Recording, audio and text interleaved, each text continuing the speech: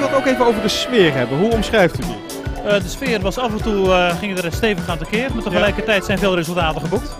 Ja, ik vind het een wat diplomatiek antwoord, want ik hoor je van iedere minister. Dus goed dat de sfeer zo goed is. Ja, en veel verder zult er niet komen. Puinhoop? Er is een soort gouden regel. Een puinhoop? Het is een soort gouden Een puinhoop? Het is een soort gouden regel dat je niet over je voorganger Een puinhoop vraag ik me nu al. En dat je voorganger ook niet praat over zijn opvolger. Okay. Nou, u trof dus een puinhoop uit. Dat zijn allemaal uw woorden. En dat geeft aan dat ook al gaat het slecht.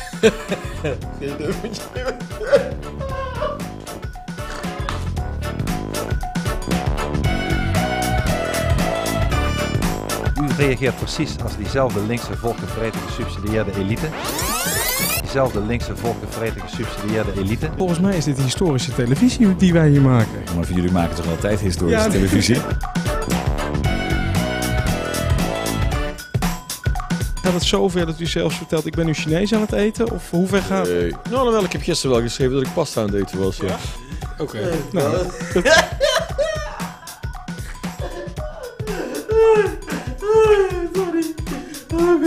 Sorry. Wat even.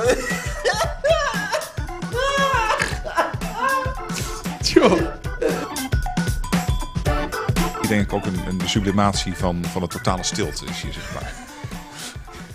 Dat is mijn gevoel bij deze foto. En verder is het gewoon eerste klas bagger. Maar ja, het hangt er. Dus wat mot ik ermee?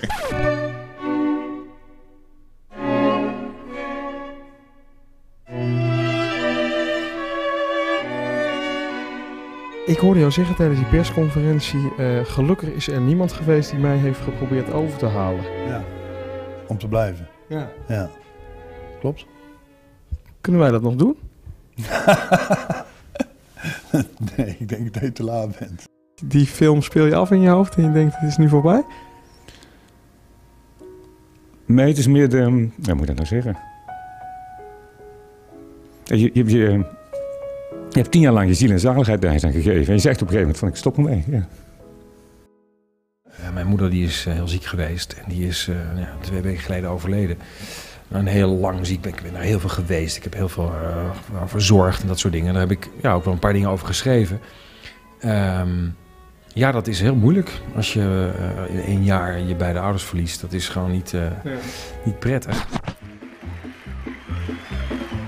Je weet dat ik in ieder geval niet geslagen heb.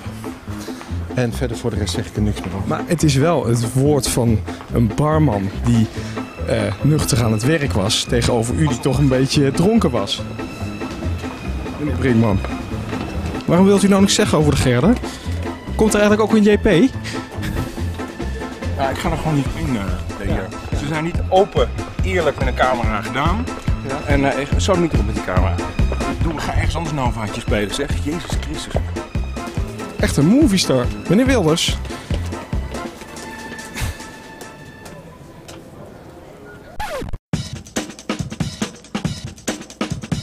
Mogen we binnenkomen?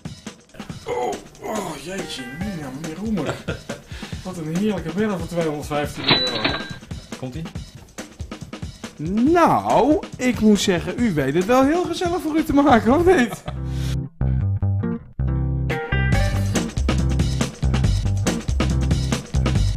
Op de camera in te zoomen. Valt hij ook uit elkaar? Ergeren zich ongelooflijk aan de Dus de verkeershufters. mensen die zich echt misdragen, U verdedigt de verkeershufters in dit land. Doe dat nou niet. Pak ze aan met het CDA. Wees bij de SP niet succesvol, want ze willen je graag uitkleden. Ga nou zoals communistisch China, ga zoals communistisch Rusland. Gewoon lekker geen eigen initiatief. Ik kom graag de volgende keer weer bij je terug. Tot ziens.